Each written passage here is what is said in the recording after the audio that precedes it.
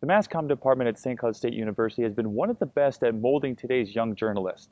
And today for our Behind the Scenes series, we're going to go inside Stewart Hall to UTVS to show you what it takes to put on a live newscast.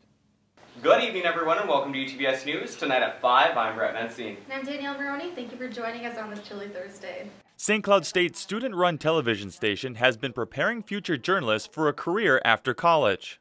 The big businesses out there are using the same equipment that we have here, so we prepare using the Grass Valley's equipment. That's what they use at the big stations. So when we graduate, we're ready to just take on the job and do it.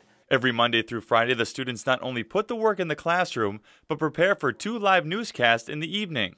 Our producers will come in at 8:30 in the morning, and then everyone else will arrive at 9:30, and that's when we have our morning meeting and gather all the information for the day and kind of get everyone on the same page before we all disperse.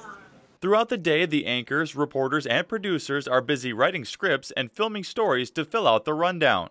They'll put together basically like a 3-minute block on their own. The meteorologist will put together about another 3-minute block on their own, and then our producers are the ones who write just all the news-related stories. And getting feedback from one another on how to do their job better. That's what we do here. We teach each other. That's how UTVS is able to survive. As showtime approaches, the production team takes their places.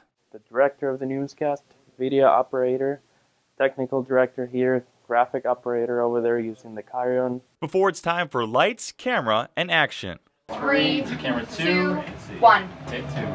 A missing Sauk Rapids woman has been found. 33-year-old Megan Schmelz has been missing since Monday. The students say there's a fine line between balancing classroom and the newsroom work, but the end result is well worth it. It's really difficult sometimes to be a student and being a part of UTVS. It's time consuming. We're not talking about an 8-hour day in television. Once the newscast is over, I have to spend time on homework, so balancing that it's pretty tough. Reporting from St. Cloud, Alex Wykowski, WJON News.